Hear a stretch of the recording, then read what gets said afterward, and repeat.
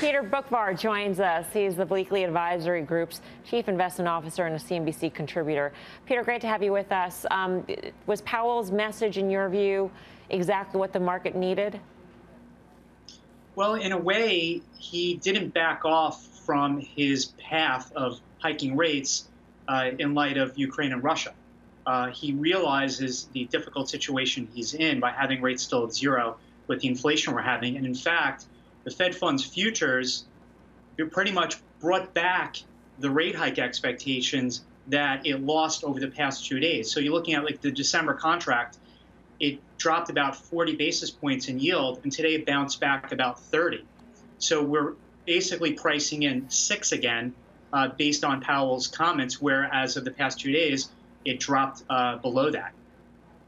Peter, when you look at the Fed right now, are they so far behind their winning as the line goes? Are they so far behind the curve that they have to continue, or are they so far behind that they have to change their stance?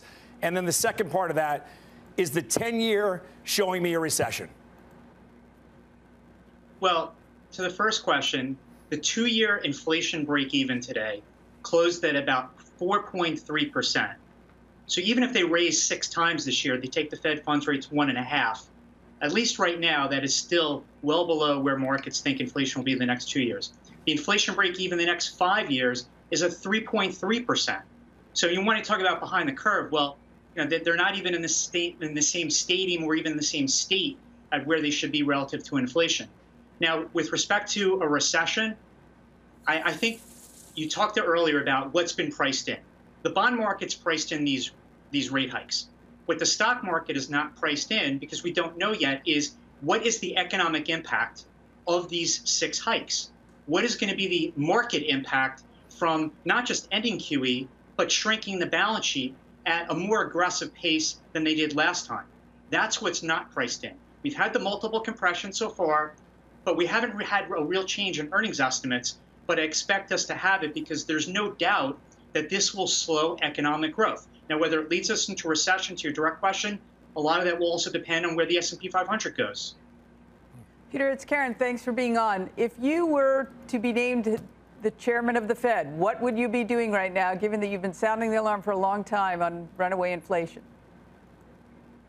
Well, I would rather them get more aggressive on interest rate hikes early on to give them flexibility. So raise 50 and then maybe raise another 50, get us to 1%. Because then you can take a step back and you can wait, you can keep going, and give yourself some time and some communication. This every 25 basis point measured pace doesn't really do the job because, again, monetary policy directs the demand side of the economy. So Jay Powell can blame the supply side all he wants, but it's two-sided here. He needs to subdue the demand side, particularly in housing and autos. I mean, they have full pedal to the metal, encouraging everyone to go buy a house and go buy a car when there's not enough of them for sale. You should be Fed chair. You got my vote, not that my vote counts. But one of the things people don't talk about, we try to mention it from time to time, real wages in this country are the lowest it's been in forever. I think minus 3.1%. And companies have to pay more. Look what Target just said. That's been the final piece of this puzzle all along is wage inflation. And that's so far behind, it's ridiculous as well. Well, one of the lessons that Volcker taught us is you need to have some short-term pain in order to get some short-term gain. And that means having to slow the demand side down in order to control inflation. Because you will not have a healthy economy or maximum employment unless you have stable prices. And the wage spiral situation, that guy you're sort of alluding to, is something that is an extraordinarily difficult situation. I mean, we are entering a stagflation environment. That's the reality, and that is a central bank's worst nightmare. So it's almost a pick your poison situation for Jay Powell, and obviously no easy way out, because how do you subdue consumer price inflation without too much damaging asset price inflation and slowing growth to an extent where it would be damaging on that end also. Peter, always good to see you. Thank you. Peter Boockvar, Bleakley Advisory Group. Tim, Peter used the S word. Do you agree? Is that on the horizon, stagflation? For a minute there, I was going to choose a different Me one. too. I don't know.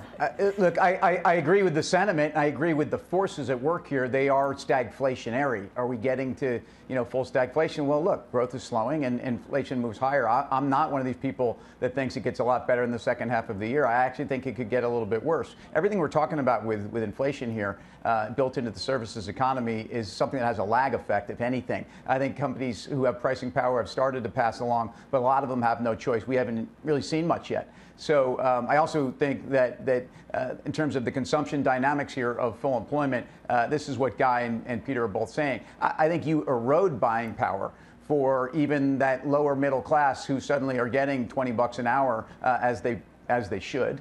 But I think this is a dynamic where some of the trades that are working, look, I think there's structural reasons why commodities are moving higher. It's not just supply disruption from the world's fourth largest aggregate commodity exporter in Ukraine and denying Russian product from the market because we're blocking them out of it. It's because most of these resource companies haven't reinvested in their businesses in years. We're talking about miners that obviously grew too fast, that ran their businesses into the ground, that had balance sheet issues. And I think, fortunately, through those crises that were 5 years ago, learned to run their companies better, but they didn't reinvest in capacity. I think copper, supply-demand dynamics are probably the most, in conflict. In other words, I think we actually have, even without supply disruption, I think you've got an imbalance in the copper market. I think we see a lot of what's going on in wheat and commodities prices. I think those could actually be worked off faster. But I think there's no question that the oil and energy companies are not just a trade here. They're better run companies that are giving money back to investors. They all talk about moving a greater portion of free cash flow or EBITDA in terms of their